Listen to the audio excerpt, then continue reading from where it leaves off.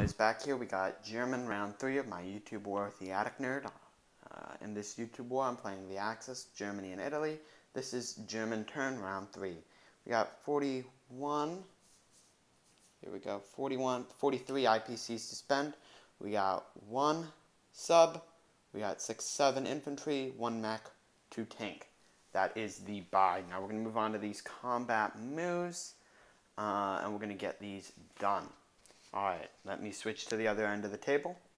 Sorry about that. Germany does not have 43 IPCs, it's 48 IPCs. However, that 5 is just going to get banked into the total.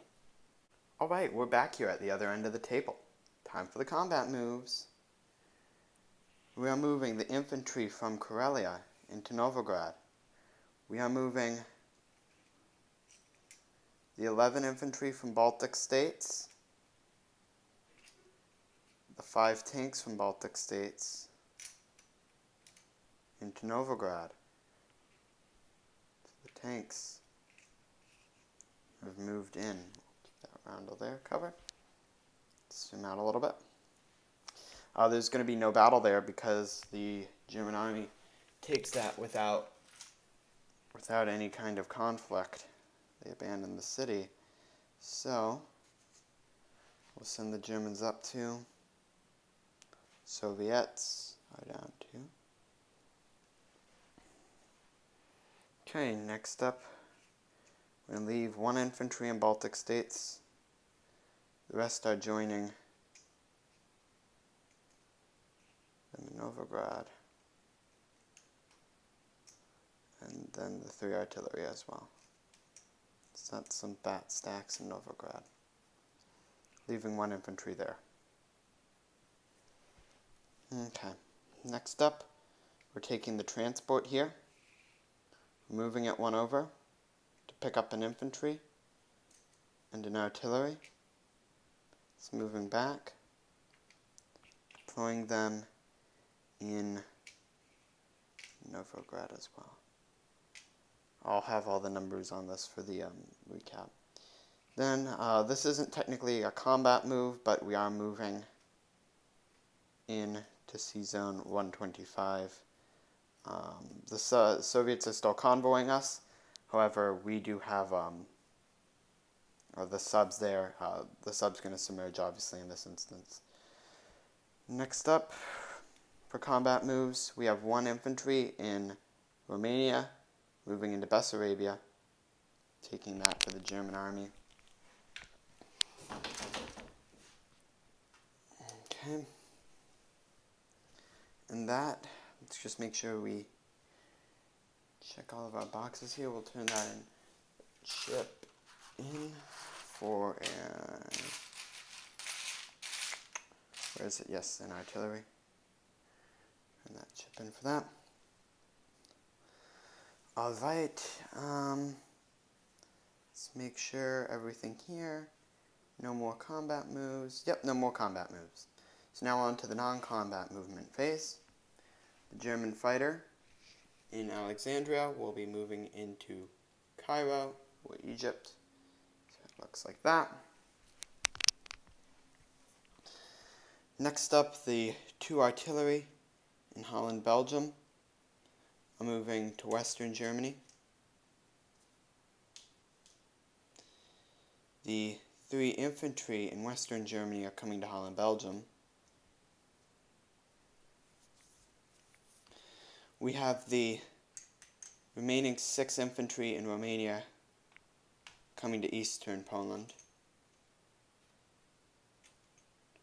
plus the 2 tanks and the 2 artillery.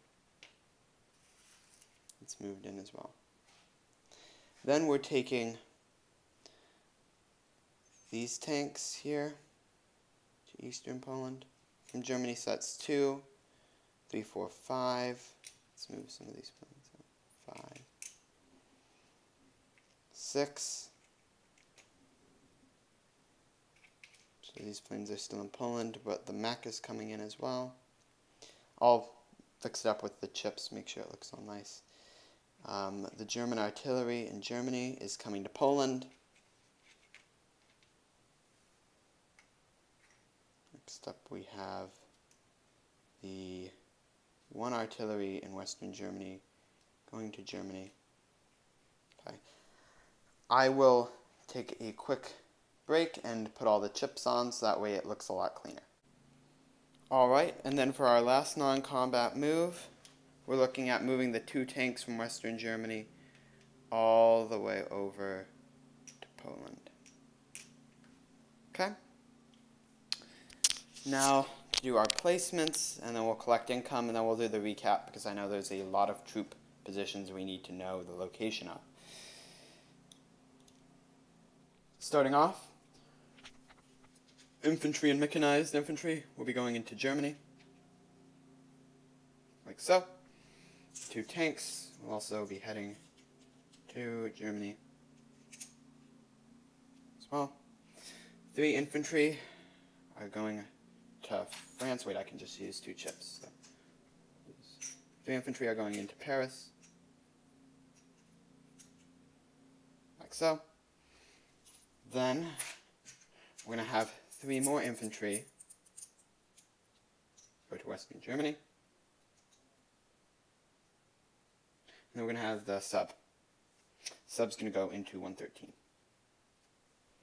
Alright, it is time to roll for the convoy here in 125. Let's get subs use 2 dice.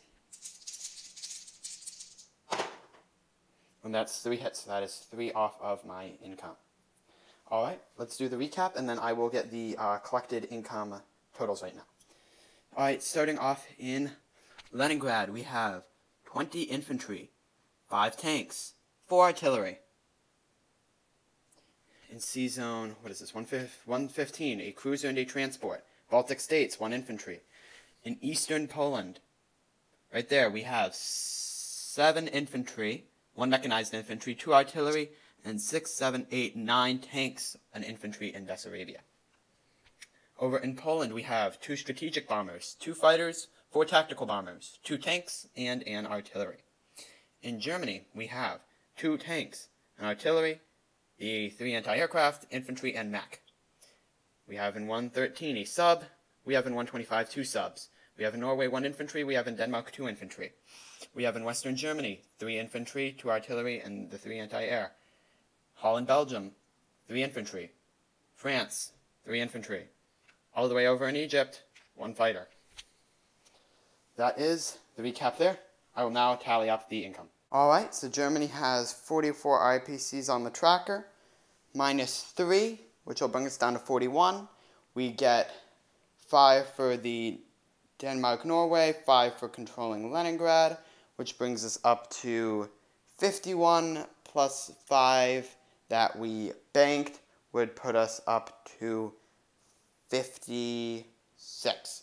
So Germany will have 56 to spend next turn. Thank you all so much for watching. This is Axis and Alloys signing off. This is some, I guess, extra content here. So if you made it this far, congratulations. Right now we have the Global War 1939 map up right now.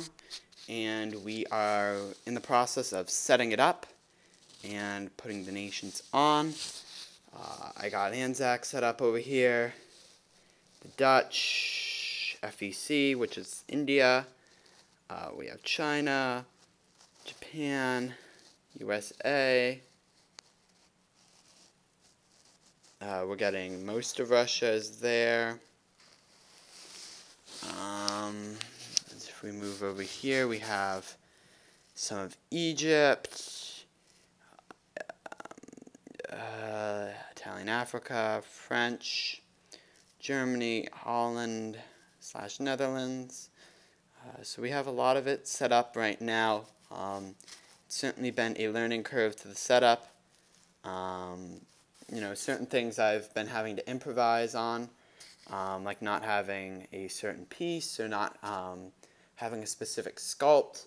So for instance, if we look at the Japanese, we can see here in Hainan, one has a Japanese roundel upright and one has a Japanese roundel on the downside. The Japanese roundel on the upside is representing my veteran infantry, and the downside is representing Japanese SNLF, which is like a Japanese Marine.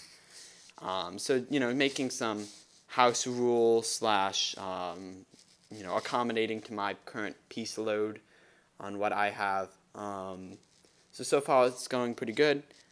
Everything's setting up quite nice. I am, I've been looking at some setup charts, so making sure everything's in order. Sometimes I feel like a piece is needed one area, or a piece needs to be taken away from one area, but I've been setting it up to the best of my ability, and then I'll probably do a solo game of it just so that way I can get a good feel for it, and take everyone else along with me on the setups there. Of course, when my YouTube war with the Attic Nerd on Europe 1940 is done, I'll have all the air bases and naval bases and stuff be able to come down from that to help out with the setup of the game. Yeah, I mean, right now, if you guys want to see, we have a whole lot of ships here, a whole lot of ships in the Med. So all this stuff is going to go pretty quickly. I'm assuming some quite big battles at the beginning of the game, and then it's going to fizzle out to probably one or more powers being dominant in the area. For that, Germany's got some subs scattered all around the map. So yeah, it's been fun to set up. Certainly excited to make more videos on this. Show you guys some. I mean, I probably don't have the best strategy for it because I just got the map. So certainly showing you guys the setups and my opinions on balancing and all that stuff. But it'll be a cool experience to play out. But thank you all so much for watching. Again, this is Axis and Alloy signing off.